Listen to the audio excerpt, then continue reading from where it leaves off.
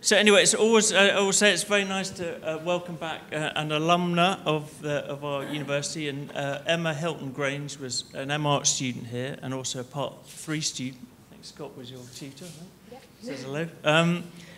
So Emma Hilton Grange is an associate architect at Bryden Wood, who's worked at the practice since 2019.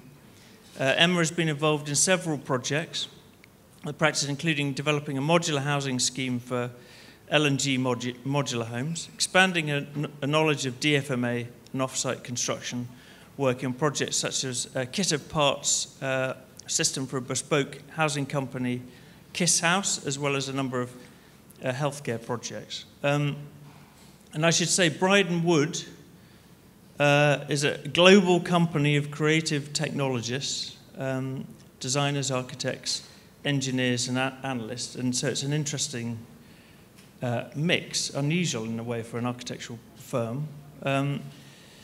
And they're very interested in shaping the future of construction by bringing integrated expertise, I'm sorry I'm reading this, innovation, deep experience, open minds and creativity to unravel the most complex problems and create exceptional, sustainable design solutions.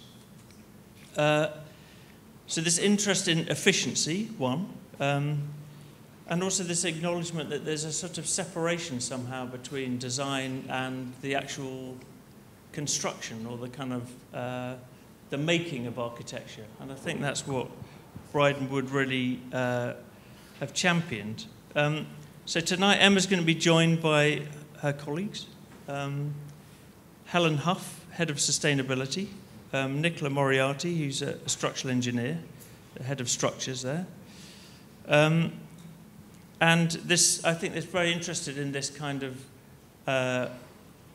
this multidisciplinary kind of practice, and I think this is a great example. And I think this is a brilliant coup for Bryden Wood, because this is how you understand the Elizabeth line if you've been on it, and if any of you, if you haven't, I would go and have a look. And actually, all the stations kind of look like this, and never mind all the other architects involved. Who cares about them? This is actually.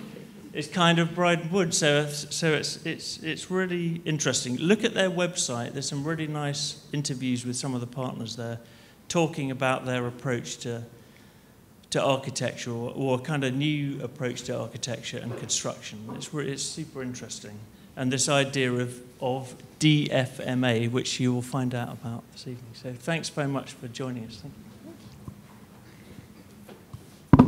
Do we use that one, or do we use this one? Should we use this one? Perfect. Thank you, Will, for the introduction. Okay, so Will's explained a bit about us. So who are Bryden Wood? Bryden Wood are a global company of creative technologists, designers, architects, engineers and analysts. We're a global company of creative technologists. Sorry, I've missed a slide. Here we go. We're shaping the future of construction by bringing integrated expertise, innovation and creativity to unravel the most complex problems and create exceptional, sustainable design solutions. We aim to challenge the client. We make them think about what they really require from the building and really challenge the brief, designing for assets that bring the most value in the most innovative and creative ways. We're leaders in the theory and practice of modern methods of construction, platform approach to design for manufacture and assembly, generative design, creative technologies, integrated design and automation in construction, all of which support our driving purpose, design to value. Now, I know there's a lot of words in there that probably don't mean a lot, but we'll try and bring some clarity to them as we go through the presentation.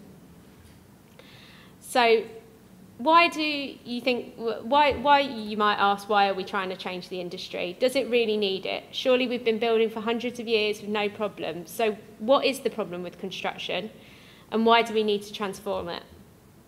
So here are a few of the key factors which I'll expand on over the next few slides, which identify why Bryden Wood feels we need to lead the change in the construction industry. The graph shown here explains how productivity in every other sector shown, manufacturing, utilities, agriculture, transport, has continued to increase, but in construction it's flatlining and in places even decreasing. This is highly inefficient and costs the industry billions every year. On top of this lack of productivity, Projects in construction often well exceed their programme and cost far more than planned, which I'm sure many of you who have worked in architecture practices know. 98% of mega projects incur cost overruns and delays. Average cost increase is 80% of the original value, and the average slippage in programme is 20 months behind the original schedule. We're also hugely wasteful, with 51.3% of waste costs in construction projects being in the end product. Oh, missed one there. Sustainability is another major reason the industry needs to change.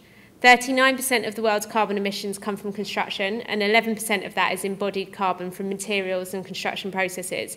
1/3 of the world's landfill comes from construction. And then on top of this, the UK has an ageing population. There are over 11 million people at the moment in the UK aged 65, and in 10 years' time this will have increased to 30 million people, 22% of the population. In 2016, over 34% of construction industry employees were over 15 years old, and this combined with the lack of skilled operatives is a major issue for the construction industry. Then on top of all of this is the huge demand in the industry. 2.5 billion more people will live in cities by 2050. We're aware in the UK that there's a significant housing crisis, with local authorities often failing to hit their targets of what they need to provide, and there's no wonder when there's so many projects running over budget and over programme. So at Bryden Wood, we believe DfMA is a big part of the solution. But what is it? DfMA stands for Design for Manufacture and Assembly. DfMA is an approach to design that prioritises the ability to manufacture the parts of an end product and assemble them in the most efficient ways. This reduces time and subsequently lowers cost. So while there are certain things we can't replicate fully from the manufacturing industry, the most successful parts we can replicate is eliminating waste. Waste processes, waste material, wasted time, making us far more efficient. A great and familiar example of this is IKEA. Now, you're probably all going, why the hell should she put a Billy bookcase up on the screen? Whether you're building a bed, a wardrobe, a bookshelf, or a chest of drawers, the kit of parts includes components that are all common to lots of different pieces of furniture. Knockdown fittings, soft close hinges, drawer bases, sides, dimensional grids, etc. They're all the same when you go to IKEA. The assembly process is also common. The format of the instruction book is always the same. You only ever need an Allen key, a screwdriver, and maybe a hammer. And because IKEA manufactures such large numbers of components, they benefit from economies of scale to provide increasingly high-quality components. For instance, soft-close hinges, once upon a time, you would only get on very high-end cabinetry, but now you get them on all IKEA products. But there are other useful things we can learn. For example, when you go to IKEA, you wouldn't build your furniture in their store, strap it to the top of your car and drive it home, the equivalent of volumetric modular. You buy compact kits of parts so that you can transport multiple pieces of furniture in a single trip. When you bring the kits of parts home, you don't assemble them in the drive and then take it through your house in a big piece. You assemble it as close to the end point as you can. You effectively turn your bedroom into a manufacturing facility for the furniture. This is the principle behind what manufacturing does. It brings the parts as close to the making process as possible. It has all the parts to hand, and it knows that it can creates speed, efficiency, and cost effectiveness. We intuitively know that this is the best way to do it when you buy an IKEA piece, and therefore we can learn from that in construction. So by using a DfMA approach in construction projects, we can reduce programme on site, enhance quality and sustainability, increase safety and lower costs. In the same way IKEA benefits from economies of scale, so can construction, lowering costs whilst also enhancing quality. As well as this, if we standardise reusing parts created off-site across projects, buildings, or even parts of a building, we can increase the speed in which things are built due to repetitive processes being used. So when we're talking about DfMA, and you might think, standardisation, off-site, modular, volumetric, industrialised construction, all slightly different and creating a confusing landscape to get your head around. If we see modern methods of construction as the overarching approach, then DfMA is the process to maximise value, which can be categorised into 3 elements. Off-site, so you're moving labour to a safer, more productive environment. This might be volumetric modular flats, bathroom pods, plant skids, pre-packaged MEP, panelised solutions and kits of parts. You've then got platforms, which are cross-sector standardised components, which we'll speak about more later in one of our case studies. There you can harness the economy of scales. And digital. MMC is as much about the way we design and the processes, big data, analytics, algorithms and configurators, automating design. So there we're saying MMC is much about the process. How can we make it easier with less wasted time? Does every design have to be bespoke? Surely building typologies hold elements in common that can be reused. For us, industrialised construction and use of automation in design are inherently linked, and there's little point in developing a generative design workflow if we then deliver a project traditionally. Similarly, we couldn't develop a highly componentised system and then deliver it using 2D drawings and documents. Our way of working at Bryden brings those elements together into one streamlined delivery process, which we can then deliver the greatest value for our clients. This diagram shows where various clients and projects sit in terms of our delivery module, in terms of degree of sophistication of manufacture, led principles and industrialisation, and the design tools used. And you can see there's a general trend towards the top right, seen as the 2 aspects are interdependent.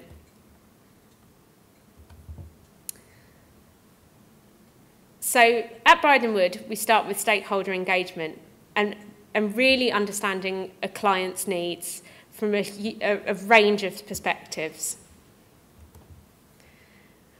We work by a design-to-value approach to our projects. Adopting a design-to-value approach means understanding the most efficient route and the most efficient solution is to first make sure you analyse and understand the commercial opportunity from every angle. So here we've got some angles that you can analyse a design through. So metrics such as capital cost and return on investments, for example, won't define how well an asset functions in the real world. There's much more to it than that. Design that is fully rooted in design-to-value methodology should also consider things like expected lifetime of components and materials, as well as aspects such as location, climate change, and the well-being of the workforce. This will be different for every project and needs to be defined to establish the design and construction process we use.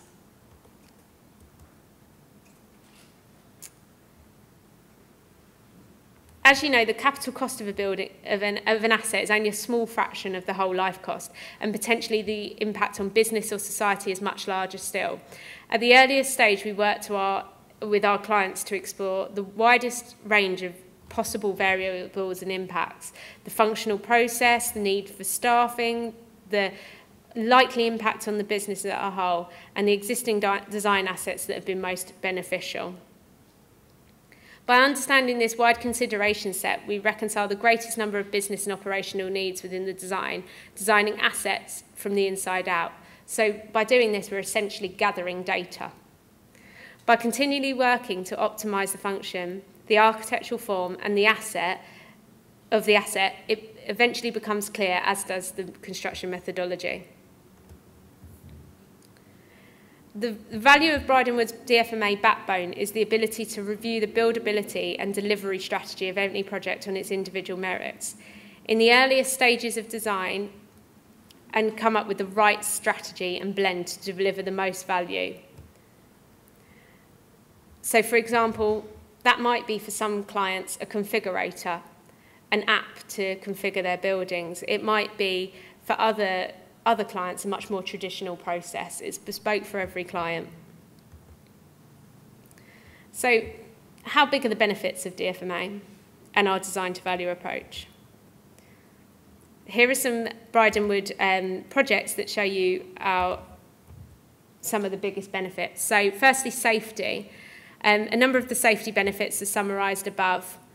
And just to summarise these, some of them are number of operatives and vehicle movements reduced, number of tasks reduced, working at height reduced, there's no unplanned ad hoc temporary works or movements, repetitive tasks are planned and optimised, on-site activities are highly planned and coordinated, risk assessments are reduced, we have a better idea of what components will fit the right way around, less margin for error. There's a higher percentage of operative time spent in training. We can do that via VR, AR in mock-ups. And then they're working in safe environments ahead of working on a live site. We've also got digital feedback loops, which allows more comprehensive automated reporting on the process. So checking things are working.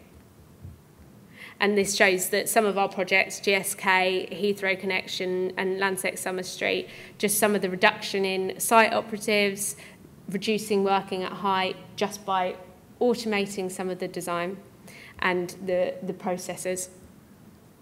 Speed is another massive benefit. The projects above show a significant reduction in programme, which is achieved by highly productive operatives on site, highly coordinated design and logistics, use of prefabrication and off-site thinking, lower cost of welfare facilities, less stress on surrounding public transport and infrastructure, and quicker operation of the assets leading to better business outcomes.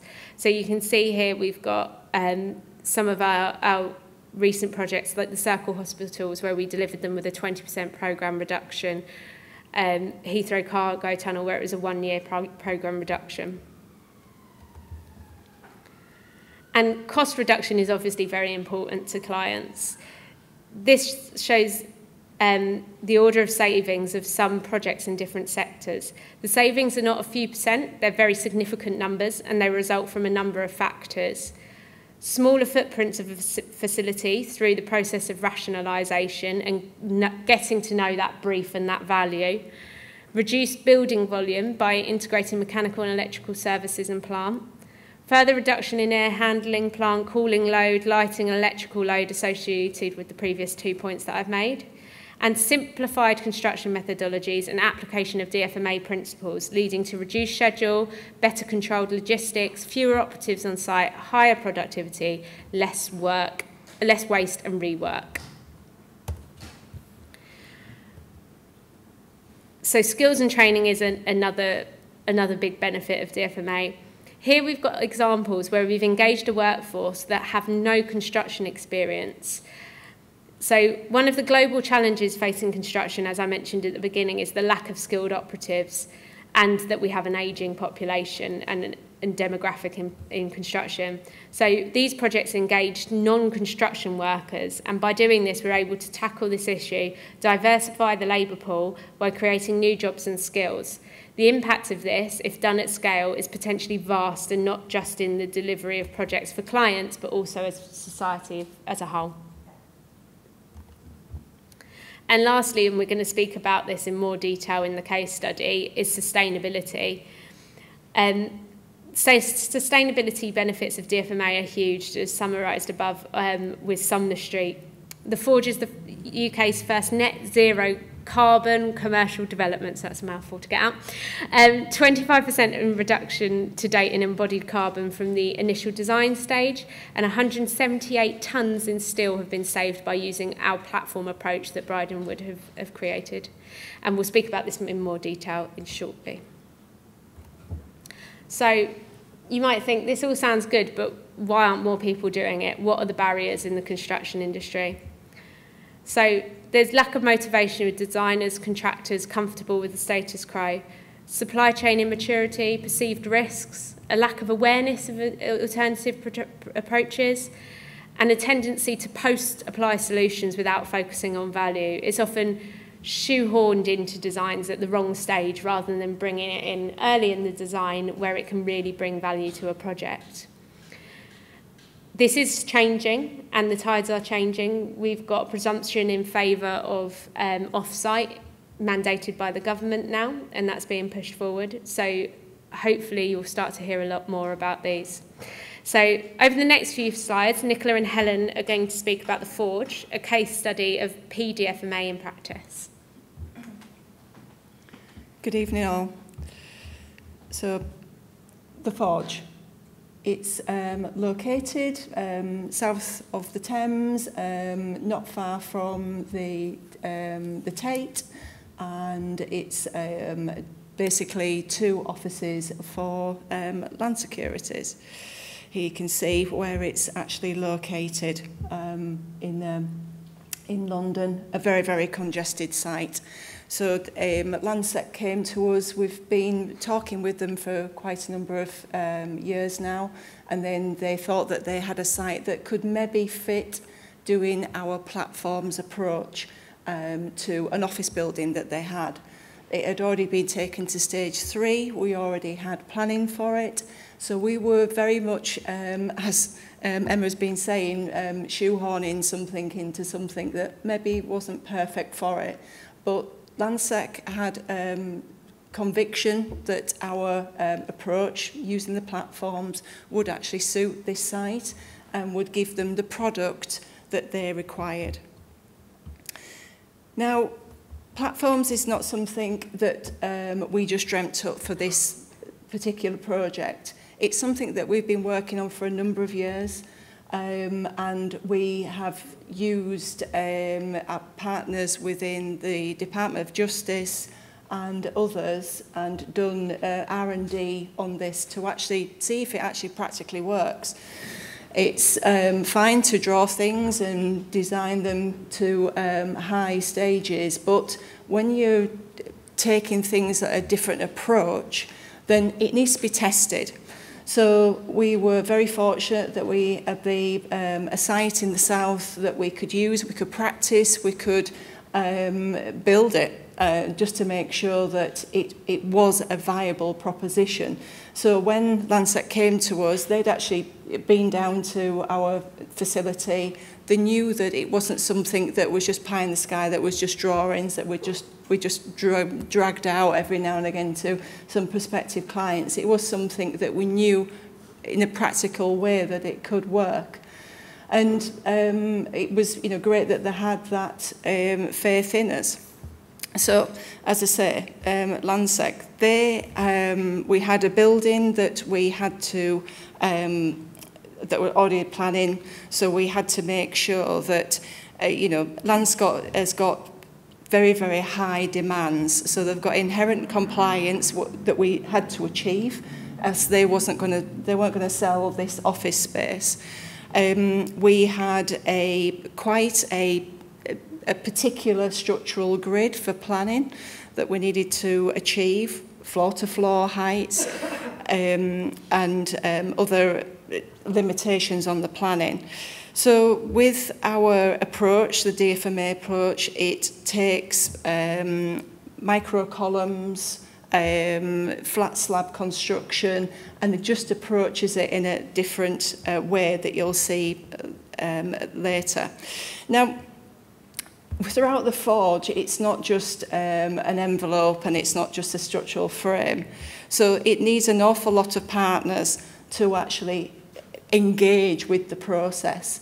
So, we had live models, not only dealing with our internal, the coordination between the architects, MEP, structural and civil engineers, but also partnering with the facade manufacturers to make sure that everything that we had in the building actually facilitated somebody else. There's no point putting a slab in and just forgetting about that you need to fix MEP to the soffit. So we did a simple thing. We added sockets so that we eliminated drilling on the site so that the modules could come in, and we'd planned this all out in the live model, 3D, and the client could see this all the way through to make sure that they were also fully engaged.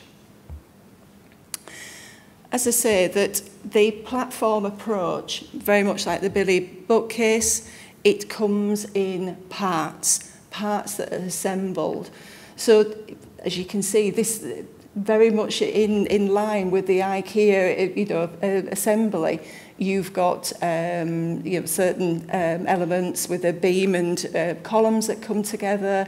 You've got larger elements of those the cyan-coloured beams that came, so that if all facilitating something else, but all constructed so it made the installation on site as simple as possible.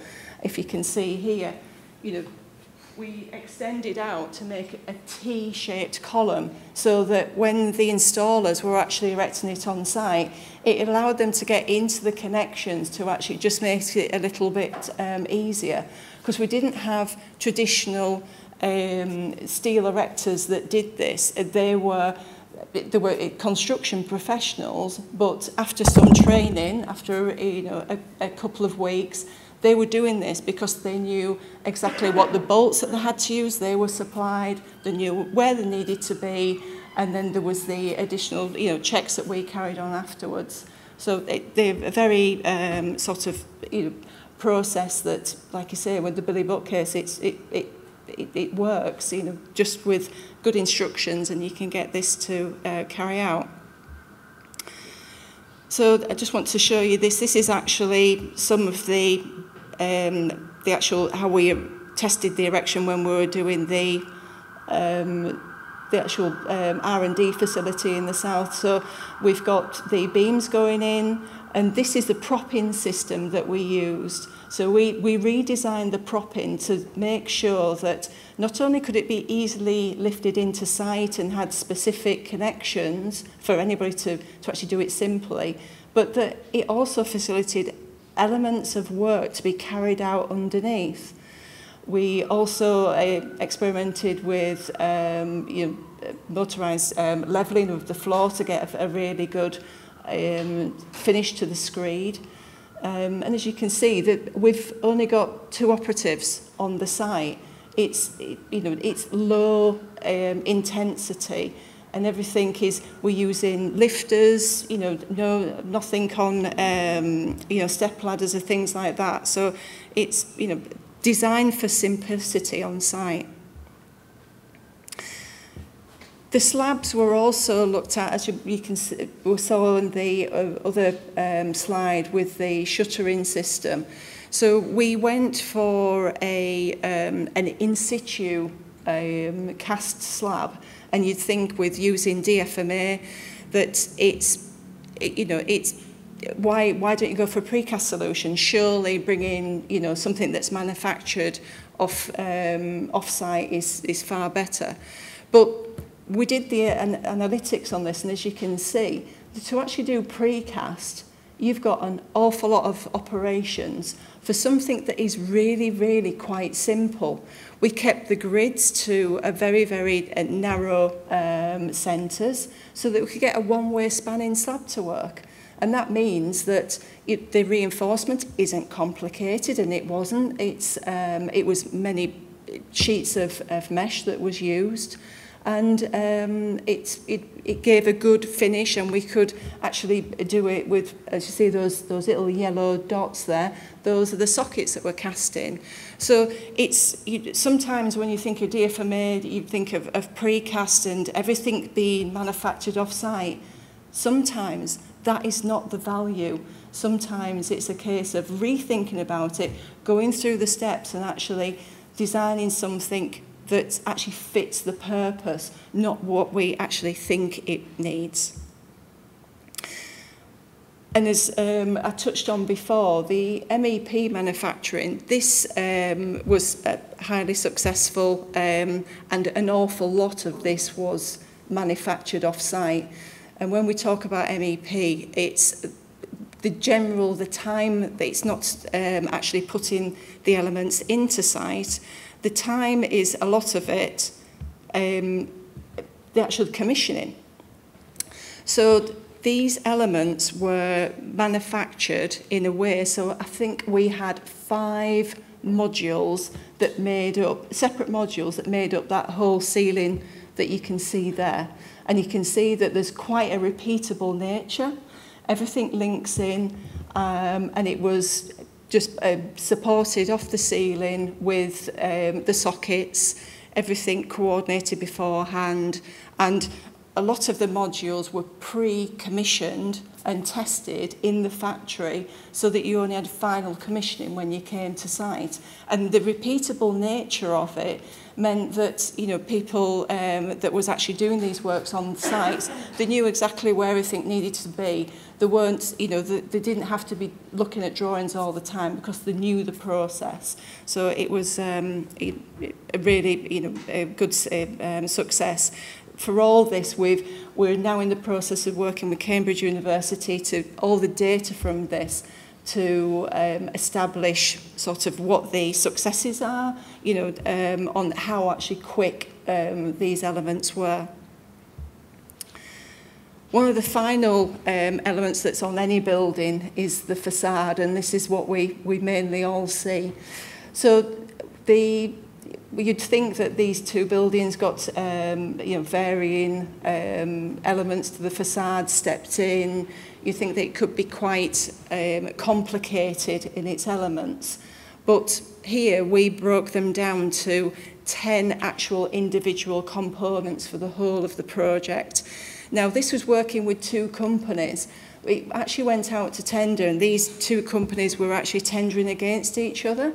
But after some discussions, they worked out that actually one was really good at manufacturing and the other was really good at installation. And they worked together with us and, you know, looking at how things were fixed, we changed the elements of the structural frame to actually enable these components to work. And, you know, we're looking at the programme, the tight site, because we couldn't actually store an awful lot of equipment on the site. It was worked that we could get these 10 modules for the whole of the facade, and it was going up really quick. In fact, which was something quite impressive, it was 7.5 minutes per panel. They were at one point we had to stop because they were too quick. So it's something that we will revisit when we next do the next project. So as we say, this project was very much you know, sustainability focused as well. So I'm going to hand over to my colleague Helen now, and she's going to take you through some of the things that we learned and what we focused on through the period. Hello everyone. So I think the whole thing about sustainability is that it's not just one part of the building we're looking at, it's everything, but actually enabling one improvement through DfMA, so the idea of having a highly optimised superstructure, for example, has led to a whole raft of sustainability benefits. So just by optimising your superstructure, you suddenly make your building smaller. You've got a smaller building, it needs fewer materials, you have less transport to site, less embodied carbon, and you know, there's a whole raft of improvements.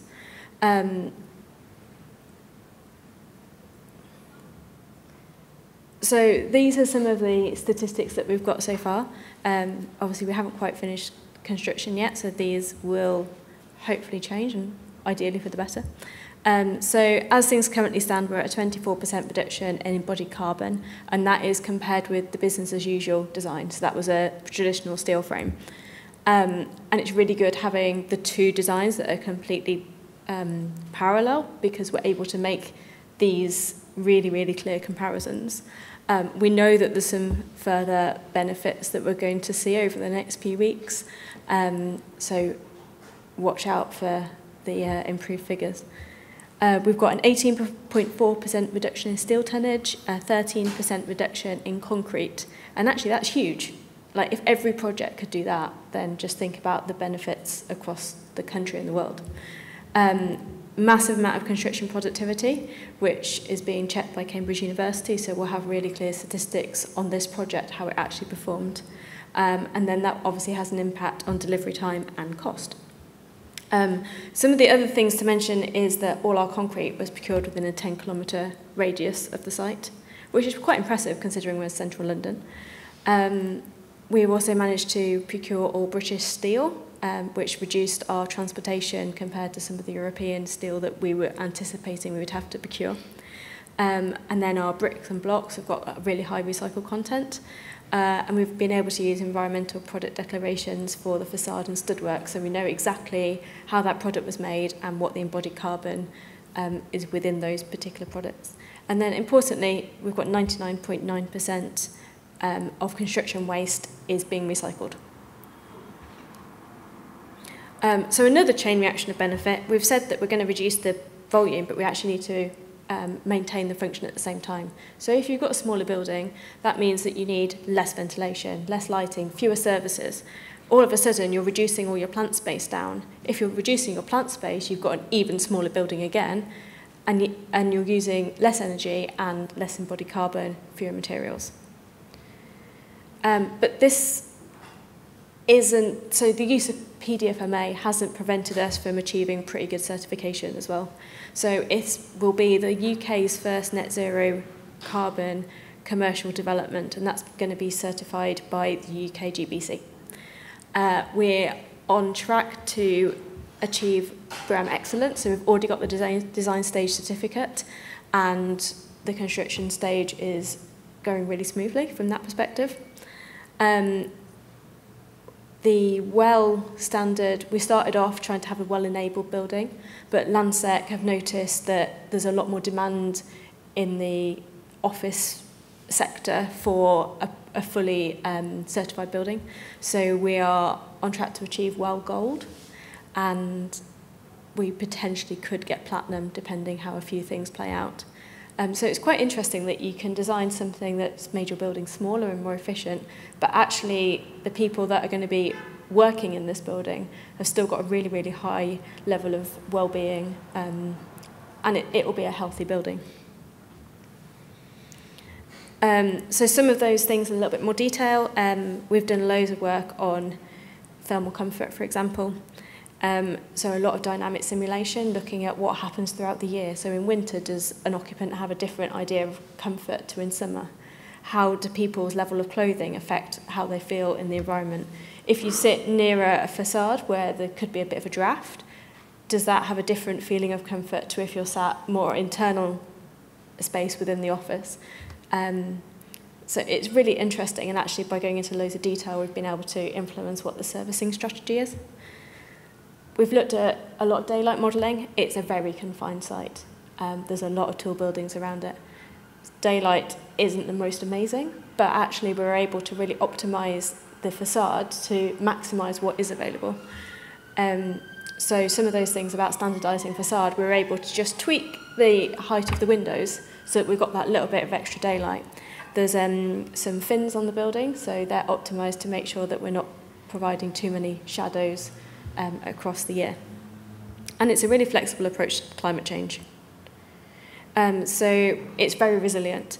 We looked at what the climate change would look like over the next, well, until 2050, so quite a long time, and made sure that our building was able to respond to those changes in climate, so potentially hotter summers, colder winters. We've got a flexible facade, so because the panels are all can be accessed and replaced really easily. If the climate were to change and we needed either different glazing solution or a different insulation, for example, those panels could be removed. It also means that if you've got internal spaces that were an occupied space and they turn them into a store, you could actually take out that glazed panel, replace it with an insulated panel, and suddenly you've got a better performing building. And the idea that you can replace parts really easily reduces our whole life carbon. So replacing things or refurbishing them when they're needed rather than having to replace the whole facade in one go reduces the whole life carbon and also improves our operational carbon. So we did loads and loads of energy breakdown work. So Neighbours is a performance standard that looks at operational energy rather than just regulated load. So it looks at how people are going to use the building in the future.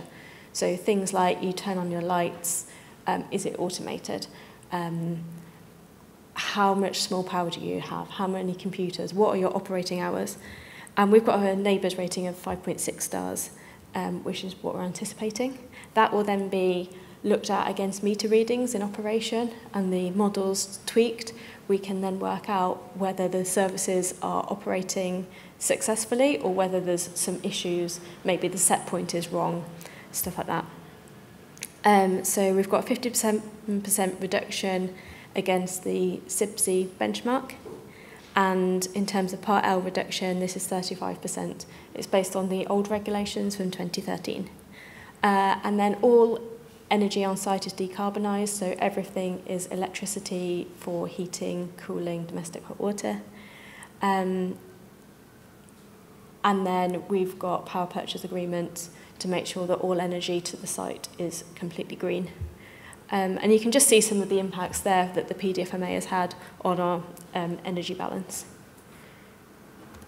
Oh, wrong one. And then in terms of scenario modelling, we're able to look at all of these energy loads, which every single part of that graph is a different energy load, so quite a lot. And compared to the base building, which is how Landsec see the building being designed and what we design to, you can see that the smallest impact is actually what would happen in climate change. So we've made a really resilient building. The biggest impacts is actually all about how the building is occupied. So it's all about the small power use and things that we, as designers, we can't control. And all we can do is encourage future tenants to use the building in a responsible way and reduce the hours that they work, switch off small power when they're not using it, things like that. And then the building itself is really adaptable and flexible. So we know that changing patterns of working are going to come over the next few years. I mean, the pandemic taught us a lot about that. So the building is designed to be inherently flexible, so we can move internal walls. There's a lot of holes through beams to allow future services to be installed really easily without having to completely strip out a building and replace all the services. And then, again, I've already spoken about how the facade enables that flexible approach. And then we can't forget the end of life. We need to be designing for the end of life at the start of a building. So really thinking about how the building can be easily disassembled and components can be used in the most valuable way. So instead of just taking a bit of, a steel column and melting it down so that it can be used for another different type of steel column in the future, actually some of this can be demounted and used elsewhere. A good example is that we're going to be taking raised floor system from another one of Landsec's buildings and using that throughout. So we're actually using a circular economy principles within our design. There's a lot of work around BIM and tagging of materials so that when someone does come to replace components in the future, they know what they're looking at. I think a lot of the problems with existing buildings is that you walk in and you don't know what's there. You have to do a lot of surveys, and this will hopefully limit that and make the building more valuable in the future. Over to you. So I'm going to take you on a quick whistle-stop tour of Crossrail now, just to give you an idea of that DfMA can be applied to a multitude of different projects and infrastructure projects like this. So another project where DfMA was applied is Crossrail. Bryden Wood provided the design of the Elizabeth Line Crossrail tunnel cladding. So the tunnels for this development was lined with sprayed concrete, which was a rough and uneven service. We were commissioned to design the fit out of the cladding of the interior of the person tunnels, not for the trains, for the people. So Crossrail tunnels needed cabling for power, lighting, fire systems, data and other services, which all had to be covered for security and for aesthetic purposes. On the London Underground, traditional construction allows for a tolerance of plus or minus 20 millimetres. Now, at Bryden Woods, that is not good music to our ears, and we tend to work on much, much smaller tolerances. So, with that kind of tolerance, the assumption was that every fixing would require adjustment. This means slow, labour-intensive and very labour-intensive and expensive processes with a big margin for error. So our solution was to apply a zero-tolerance solution to these tunnels. So the Crossrail tunnels were long and narrow, and there was hardly any room in them to manoeuvre heavy equipment, store materials, or to lift and safely manoeuvre within them. Drilling and fixing into the concrete lining would have created health and safety issues and more people working at height.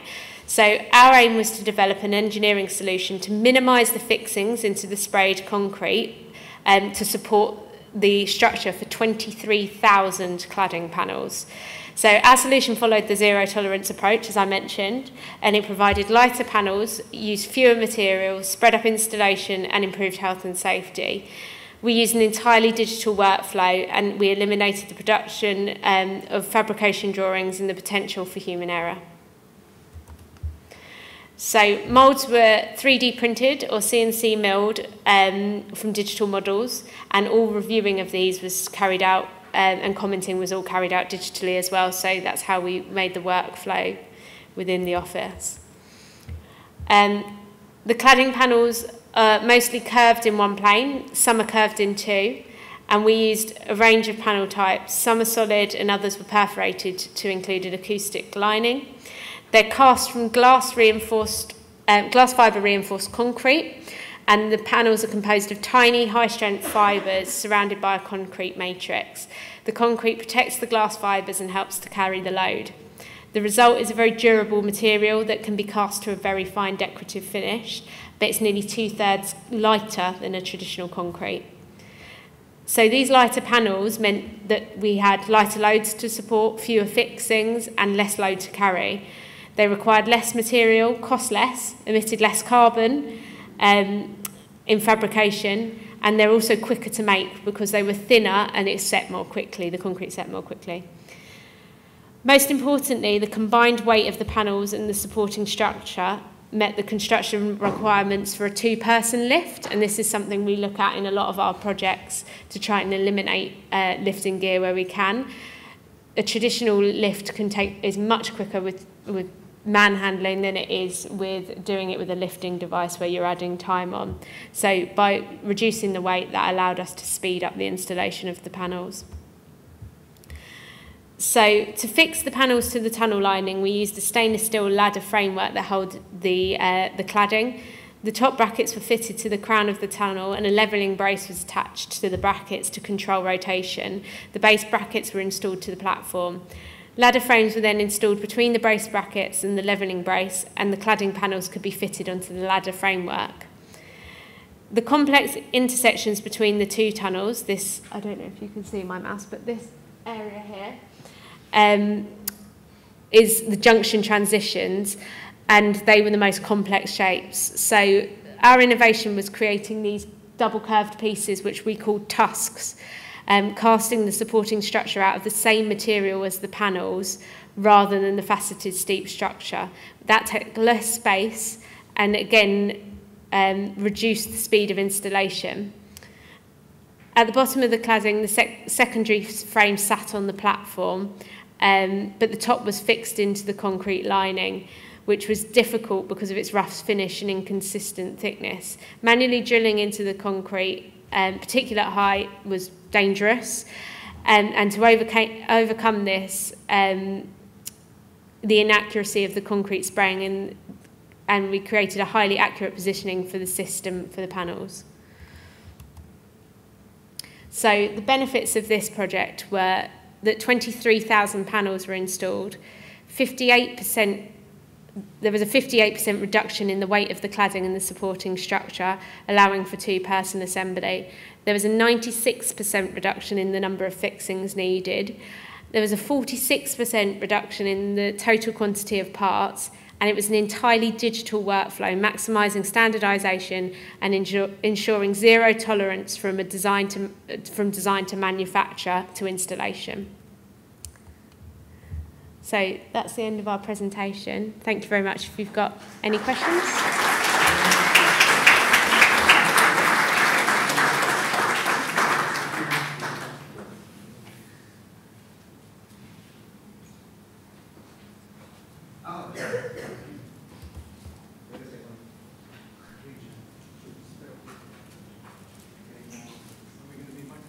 Yeah, we have a online.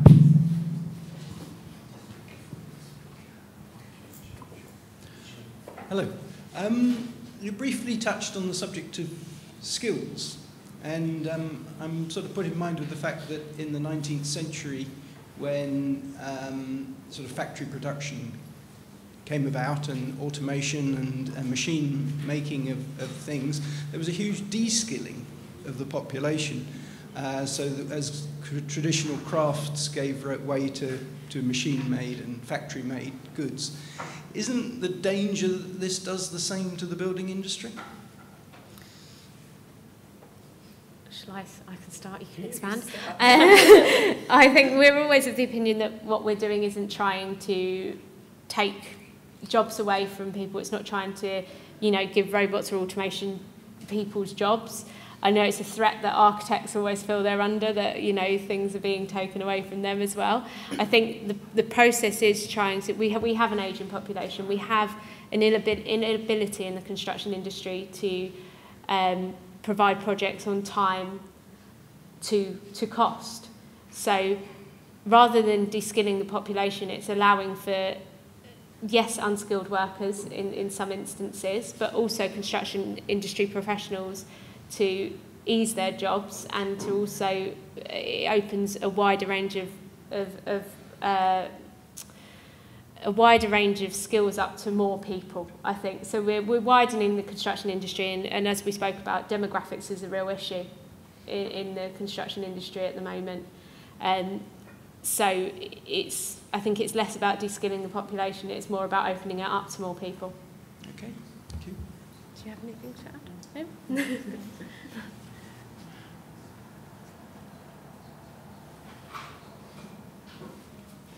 Anyone else?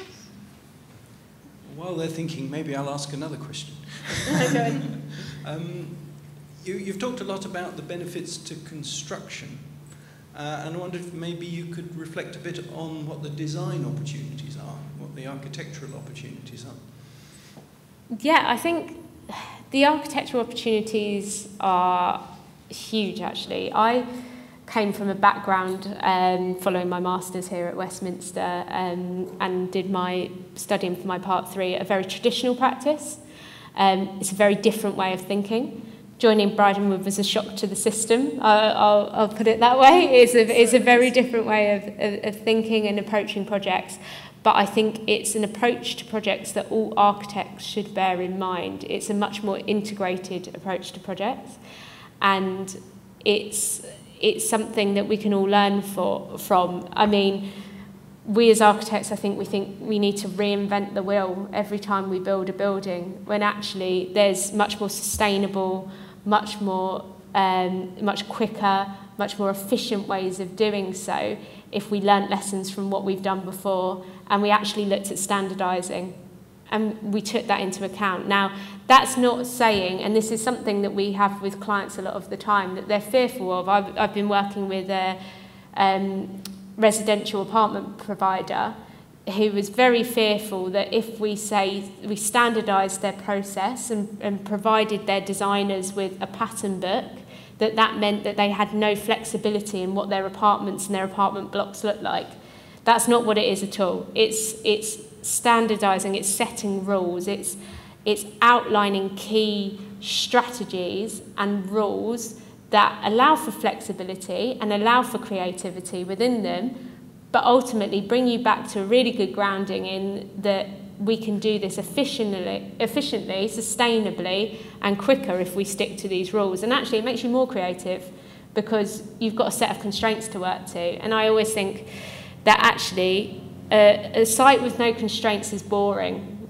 If you get a site with lots of constraints, if you get a project with lots of constraints, it makes you more creative, it makes you think outside the box, and actually that's what we at Bryden would do as a collective a lot of the time, and it means that, and actually it's very beneficial for an architect's point of view to sit with a structural engineer and to sit with an analyst and a sustainability engineer and sit and think about things from a completely different point of view. So yeah, that would be my answer to that one. Thank you.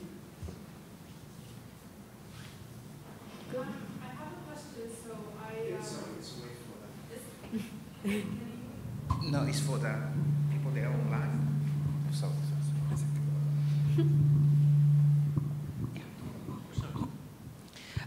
So I work in a practice where they focus on sustainability to an extent where we have, a sustainability consultant that allows us to work with other practices to figure out the best solutions to come up for especially residential. I was wondering if you have a platform that you share the knowledge that you've given us today to other professionals, because there are quite a few things that I've seen overlap with other residential projects that we've done and other multidisciplinary. So I'm just wondering if there is a platform that you share, especially in the BIM side with coordination and material sampling and, having a record of that. I don't think there's any specific place where we collate information. We're not hiding anything. We just probably don't have that platform set up to share our knowledge with the industry. We do quite a lot of work with various universities, so I think about half of our team also do some tutoring at various different architectural practices, like architectural universities. I do some particularly with Manchester University. So we are trying to educate students in particular, because if you can educate people whilst they're students, then as soon as they go into practice, they bring those knowledge and then they share the knowledge with people within practices. And we all, or quite a few of us, do various speaking events through conferences. On our website, we've got podcasts and articles. It's either thought pieces or something interesting that we share. So I think the most recent one is about the circular economy principles and how we can incorporate that into design. There's quite a few resources on the website, actually. Yeah, I think our website is the best place, really. We've got links to podcasts, we've got links to a lot of the talks we do, and I think Jamie Johnson, who is one of our board directors, he recently received an MBE, and it's for his services to the construction industry, and his role is very much going out and spreading the word about these things. So we do a lot of speaking events and coming out to universities and things like this. But yeah, our website, go and have a look. There's a lot of knowledge we share on there, and I would say it's one thing that we are very collaborative as a practice. We've done things like open source apps. So the Prism app we've got, which is building DfMA into an application where you can literally it's all open source, it's all online. You just Google Prism, draw a line, and you can put certain mix of apartments in it. It will build you an apartment block suitable for DfMA principles to be applied to. So we do openly share this knowledge quite widely, and we kind of strive to do that, I think. Yeah, definitely. I'd say that, as a company, we, as I say, we do industry talks. With some of the board members have actually just done a book, Design to Value, that's just recently been published. So it's very much the ethos of the company that we share our information. As we said, for the Forge, we're working closely with all the analytics on that project, and those will be published and issued out to the industry. We don't like to hide anything. We think it's for sharing. It's the only way that we're going to, achieve good things in the industry if we do share this. So, yeah. Thank you. I think that's a lot of the things that you've mentioned is collaborating with younger people as students, and that's great because it offers young people an opportunity to look at further developing their career in the best way possible.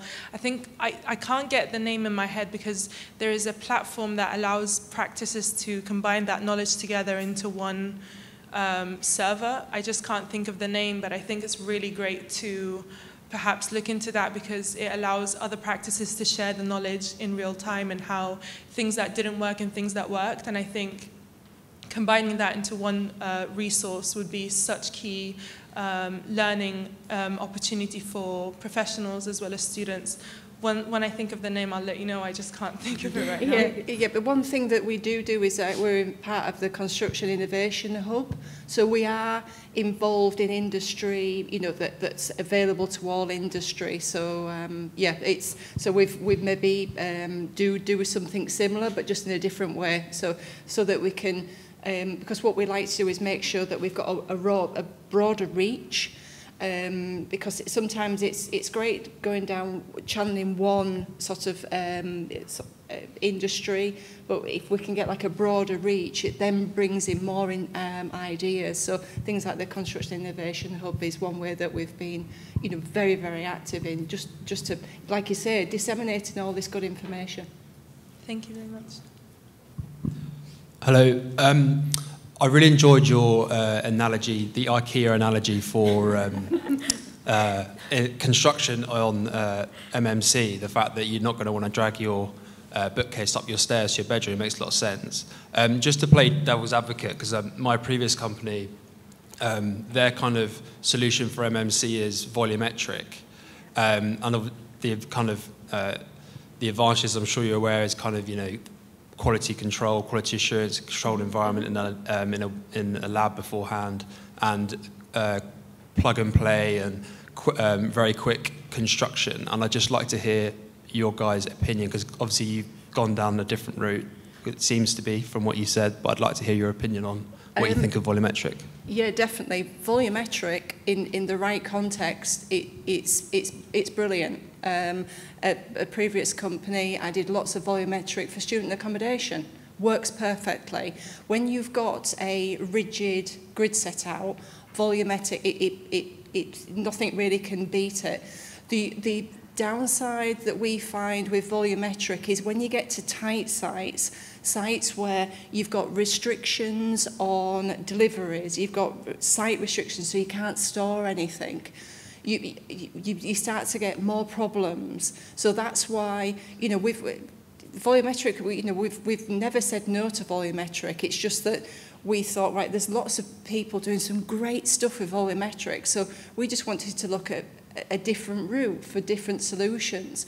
So I think it's a bit like horses for courses. So definitely in some scenarios it's the perfect element, but then others, you know, the platform solutions, it allows things to be taken to, you know, different sites with different configurations. So it's we always say it's you design to value. So that might mean we made it, the forge, for example. We actually, when we first got the forge, we said we don't want to do it platforms, and Dan said to us, why? It's perfect. And we went, and we came up with all these reasons why it shouldn't be, but they pushed us and they challenged us further than that we were maybe prepared to go at that time to actually, you know. So it's very much, you've got to be open-minded to it. So again, another project, you might say, well, I'll do, you know, a very traditional concrete frame flat slab, because that suits that situation. So I think, you know, it's all about being open to all these ideas. We're getting, you know, very aware of all the different sort of processes that's available to us, and why not, you know, try a mix match, but yeah, definitely. I think that's a key thing as well. The mix match is a key thing. You don't have to go down one route. It doesn't mean that you can't also mix solutions. We've had clients that aren't quite ready to go, you know, they don't want to go down volumetric modular fully, they don't want to go down a DfMA solution, and you're kind of trying to start to bring DfMA principles and off-site principles to them. And we've had clients who want to build the structure completely traditionally, and they want to start bringing in modular bathroom pods because that works for them. Particularly with things like hotel providers, that works. Maybe affordable housing providers, that works for them. And it's like Nicola says, it's about analysing the client, what they're ready for, what they have the capacity to take on, the maturity of their supply chain.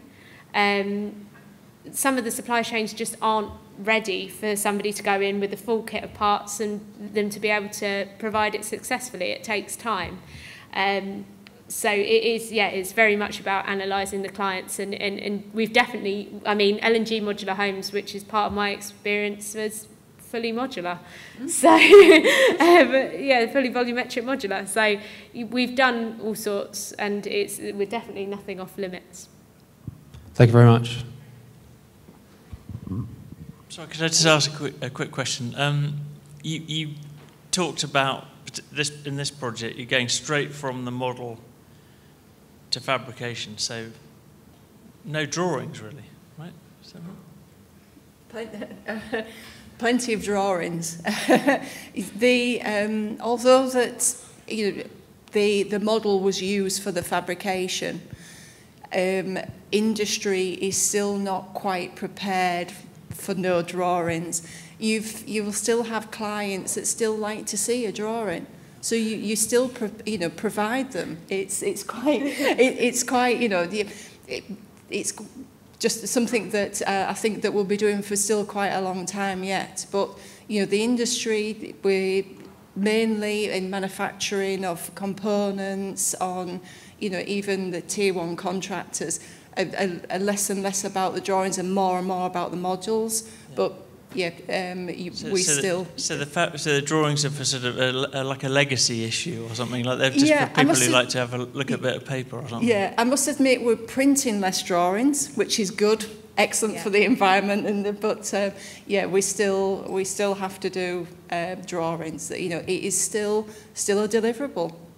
Our scopes, always have a physical drawing deliverable. Still got to do a door schedule. Yep.